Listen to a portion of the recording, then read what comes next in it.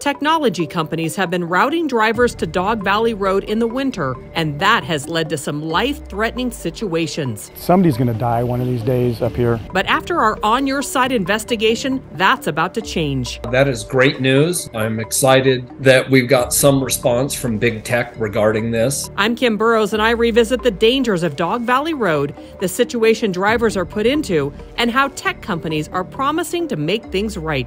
Monday at 6 on News 4.